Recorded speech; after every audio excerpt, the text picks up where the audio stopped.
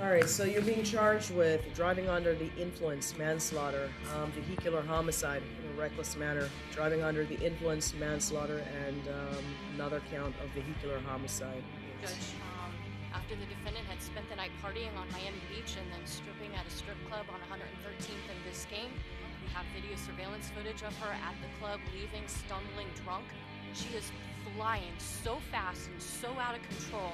She hits and kills 3 kids. She wiped out those 3 lives. 24 separate incidents where she has been pulled over by the police. 2 separate cases for leaving the scene of a crash. And I have a crash report where she fled the scene of yet another crash. This defendant has a demonstrated history of a complete disregard for the safety of other people. Her license has been suspended over and over. I understand that she's banged up right now. That is of her own doing.